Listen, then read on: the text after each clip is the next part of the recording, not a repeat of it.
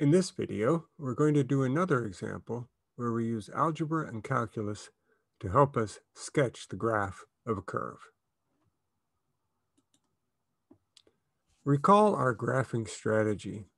From algebra, we are going to get the domain of the curve or the function, the intercepts, and look at any symmetry that the curve might have.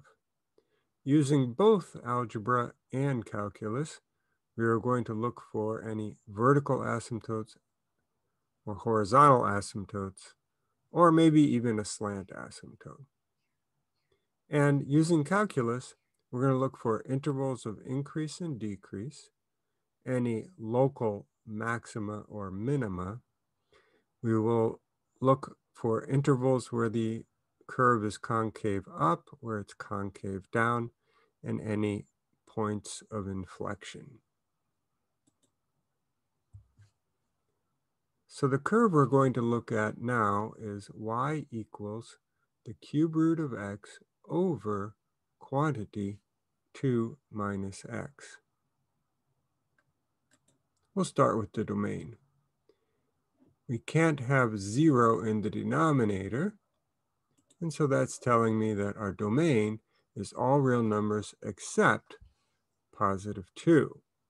And the way we write that is using set builder notation.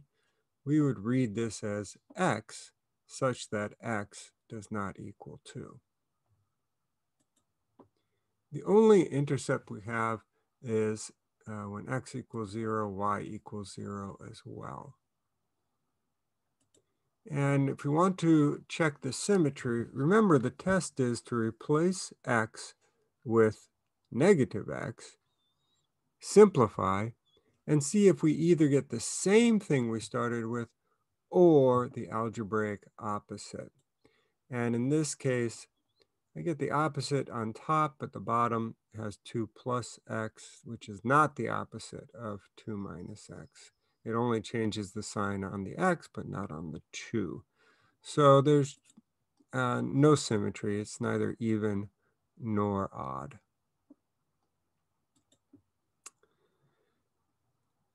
So we certainly have a vertical asymptote at x equals 2. To find any horizontal asymptote, we need to evaluate the limit as x goes to infinity of the cube root of x over 2 minus x. And we'll change cube root of x to x raised to the power of 1/3. So the highest power of x in this expression is 1. So to help us evaluate it, I'm going to multiply numerator and denominator by 1 over x.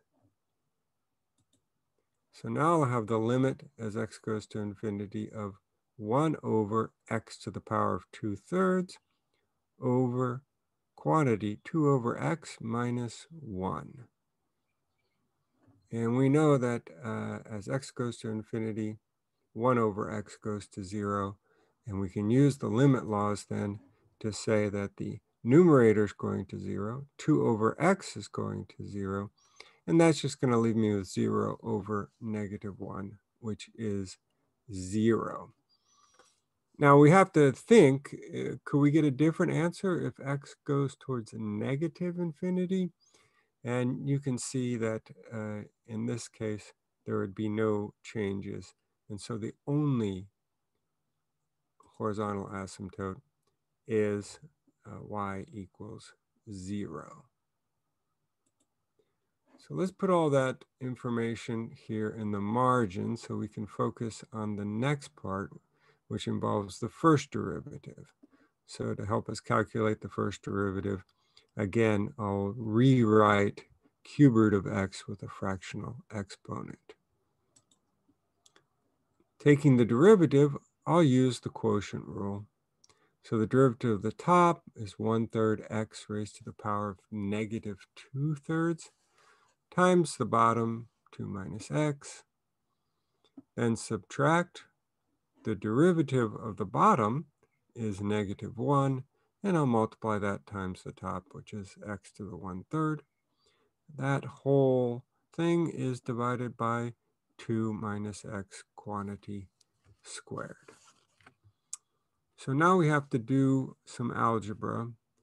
And the first thing we're going to do is we're going to take any expressions that have negative exponents, and we're going to rewrite those as fractions with positive exponents.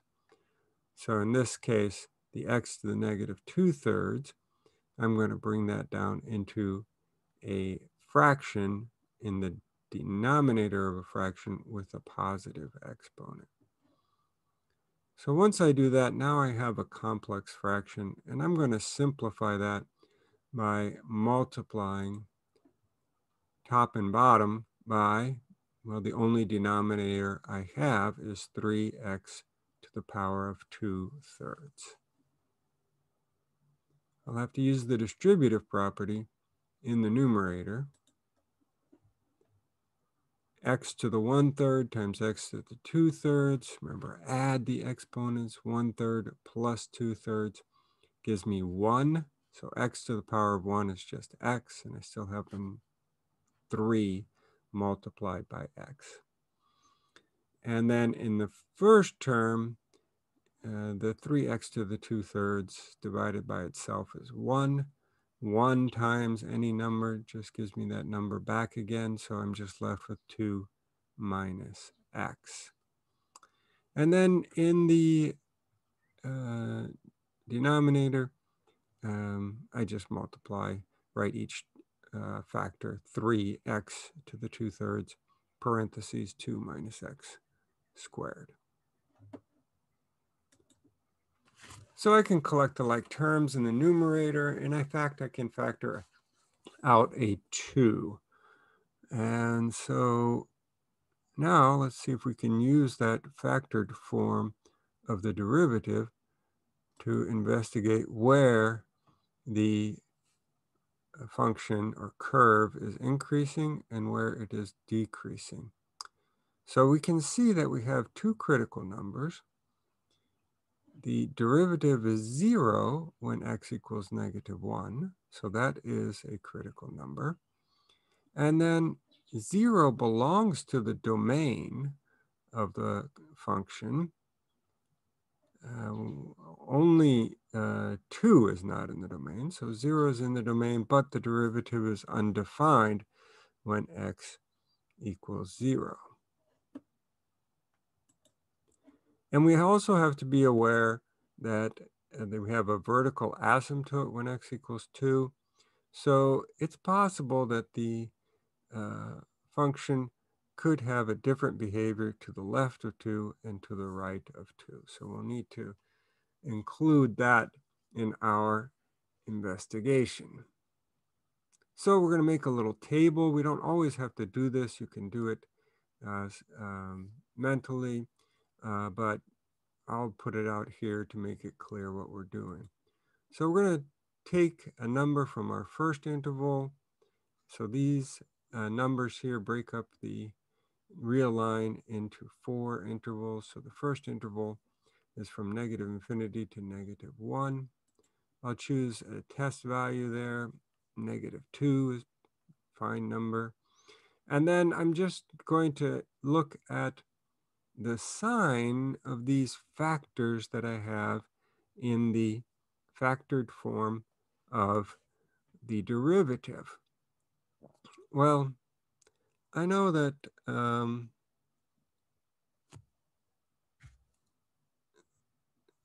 3x to the 2/3 power, well, x to the 2/3 power is the cube root of x squared. So that part's going to be always positive. And I see I have a slight mistake here, are now corrected.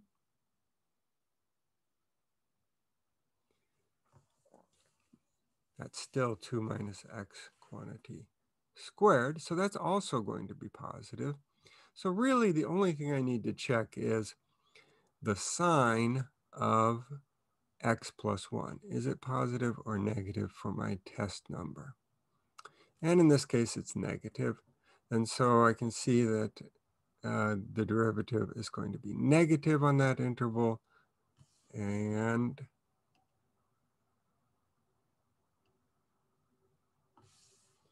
let's move on to the next interval. Between -1 and 0, I'll choose a test value of -1/2. Now we have all positives. And in fact, for the remaining two intervals, I have all positives. And so we are only decreasing on one interval, and all of the other intervals we are increasing. So we can say that we're increasing from -1 to 0, from 0 to 2, and from 2 to infinity. And we are decreasing from negative infinity to -1. So let's put that in our margin. Oh, before we do that, this critical number when x equals -1 corresponds to a local min. We're decreasing then increasing. And going back to the original equation, if I replace x with -1, I get y equals -1/3. Now at x equals 0, the derivative is undefined. So I'm going to have a vertical tangent line. And that happens to be our only intercept too. And when x equals 0, y equals 0 as well. Now let's put that information in the margin and explore the second derivative. Now taking the second derivative is a bit of work. I'll recognize that because we have to use the quotient rule for the derivative overall, but then when it's time to take the derivative of the bottom, I have to use the product rule. So the derivative of the top is simple, it's just 2. Then I have to multiply that times the entire denominator, minus the top, which is my 2x plus 2, times the derivative of the bottom in these brackets. Now in the brackets, I've had to use the product rule in order to calculate the derivative of the bottom there. After I do that, of course, I have to square the bottom. So 3 squared is 9. When I take x to the 2/3 power and square it, I get x to the 4/3. And then 2 minus x squared. Squared again is going to be 2 minus x to the power 4. Now, our next step is to rewrite any expressions that have negative exponents as fractions with positive exponents. And the only negative exponent we have here is the x to the -1/3 power. So I'll rewrite that particular term as 2 parentheses 2 minus x squared over x to the +1/3 power. I cleaned up the multiplicative factors here. So I had a -1, so now I have a subtraction here. 2 times 3 will give me 6.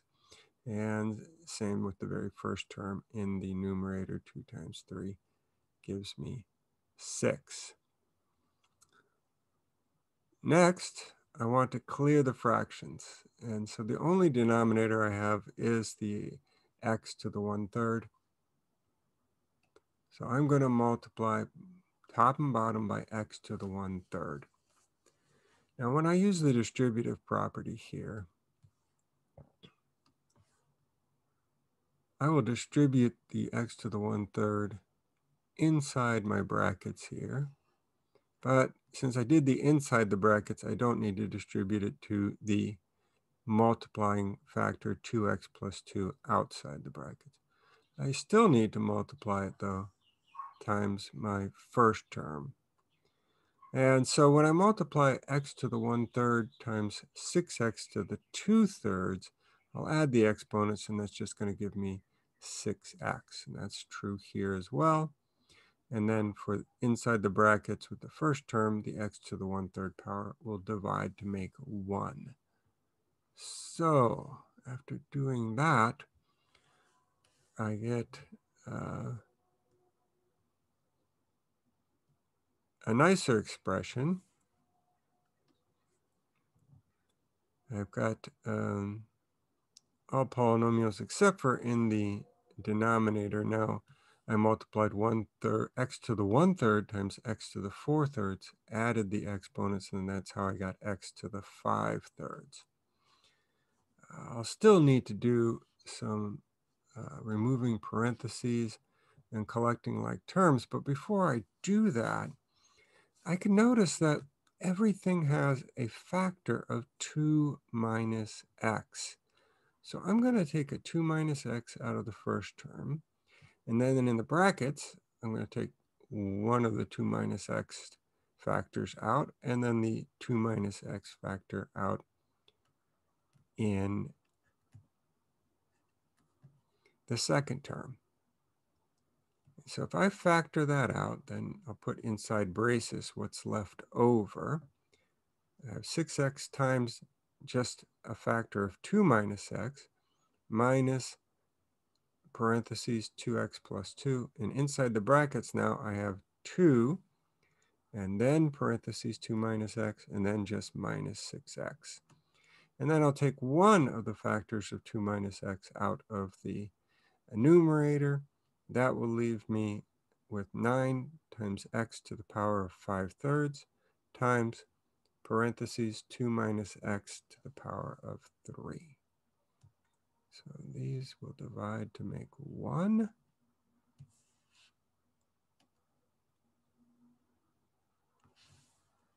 And I can start to remove parentheses and collect like terms. Now, when I do that,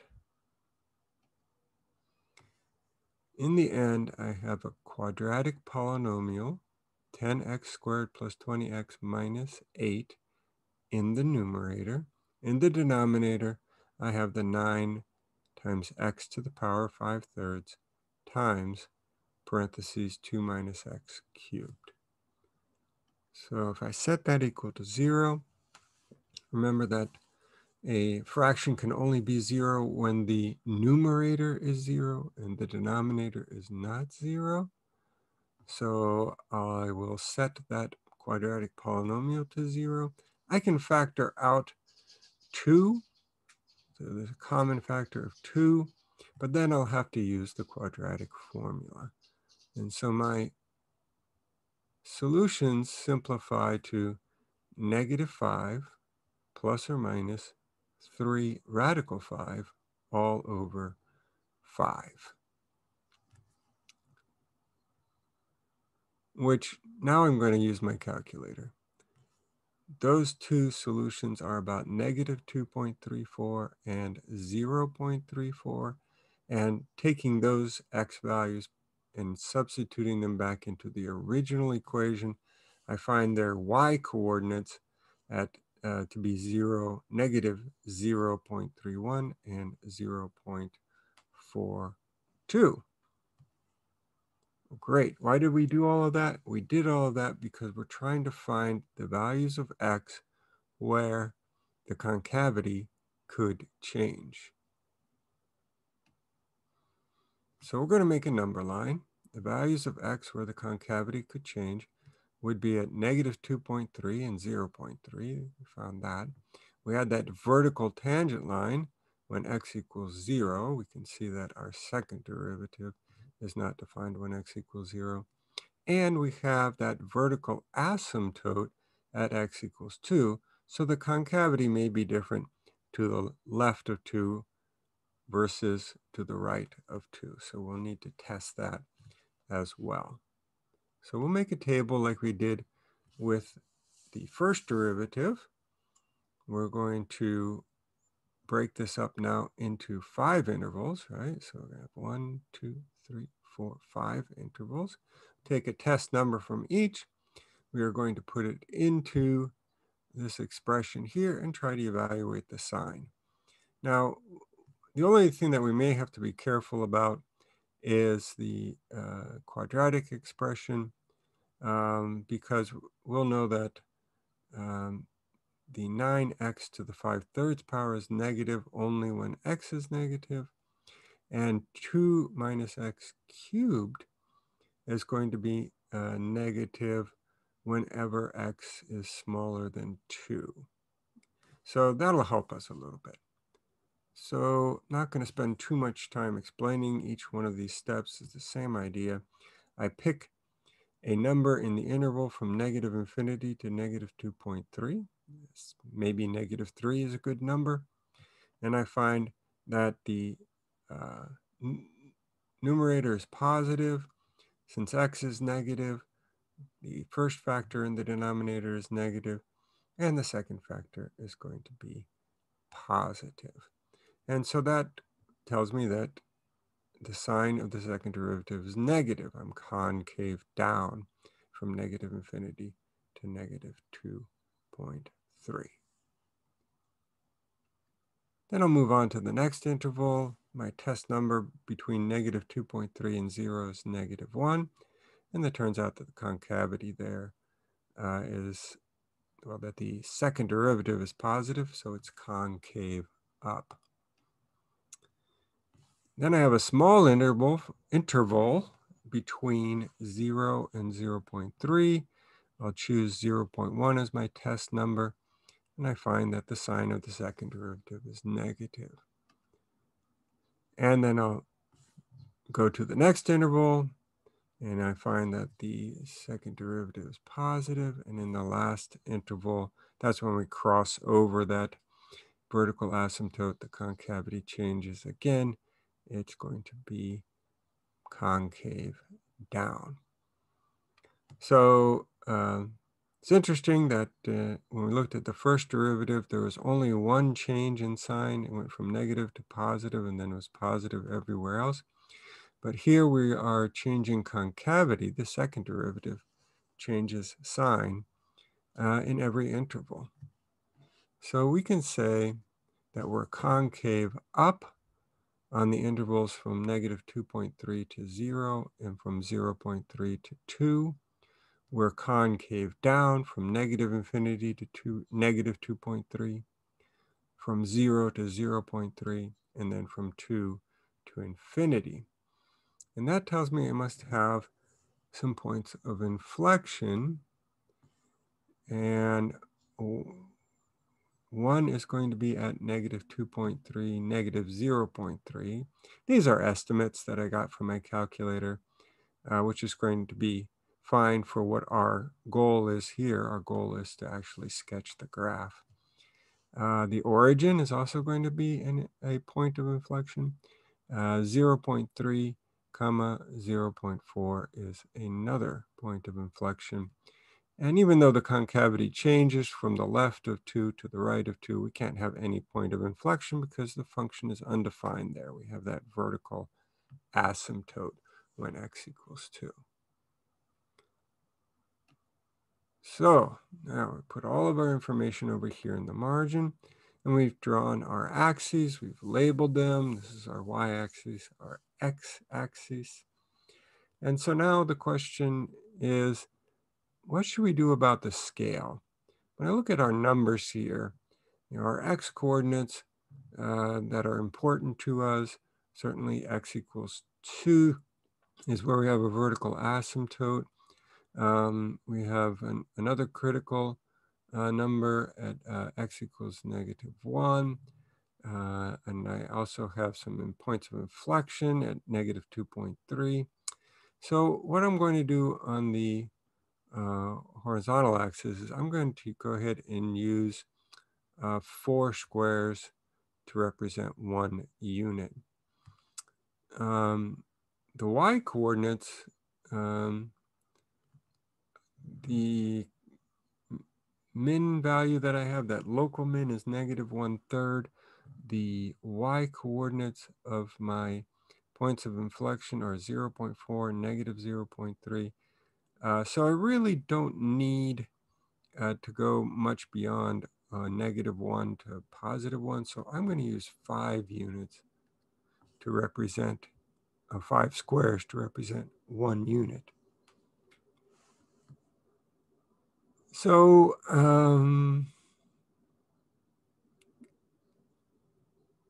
what's our next step? Well, let's plot the points that we know are important to us. And we'll draw the asymptotes. So I have my vertical asymptote at x equals 2, The x-axis is a horizontal asymptote. I have that local min at -1 comma -1/3. I have an inflection point at about -2.3, -0.3, and then there's another inflection point at 0.3 comma 0.4. So actually that is not 0.4. Let me fix that. And come in here. No need to fix that 0. See, this is 0.4. Be right there. 0.3. More like right there. So then the next thing I'd want to do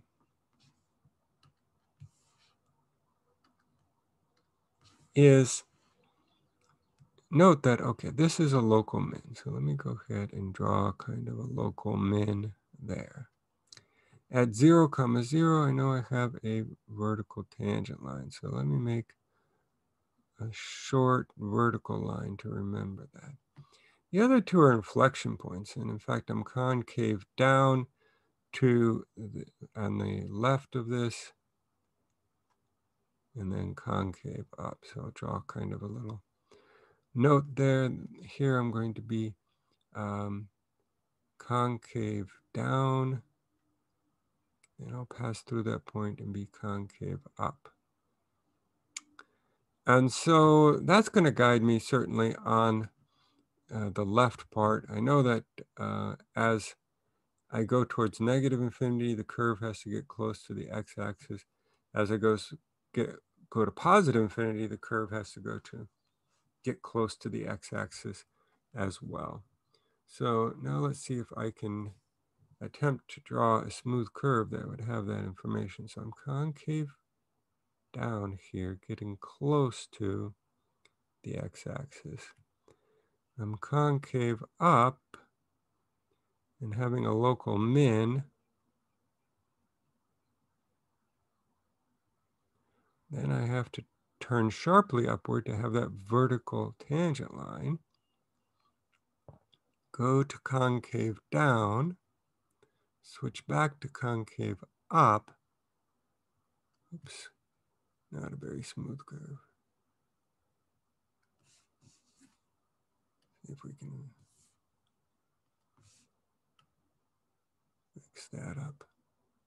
And then it should get close to the vertical asymptote, but that's one of the downsides of using 5 squares to represent 1 unit. In order to get this detail down here with the inflection points, I need to sacrifice seeing the curve actually get very close to the vertical asymptote. Now, on the right side of our vertical asymptote, what do I know? Well, I know that the function is increasing. I know it's concave down. I know it has to get close to the x-axis. I know that there's no critical numbers over here. So it's got to smoothly come from the up along the vertical asymptote to approach the horizontal asymptote. So that information alone should tell me that all the y coordinates should be negative, but I can go back to the original equation and say, oh, when x is bigger than 2, 2 minus x is negative, but the top is positive. And so yes, the y values will always be negative. So I'm just going to try to sketch a smooth curve here that shows that behavior.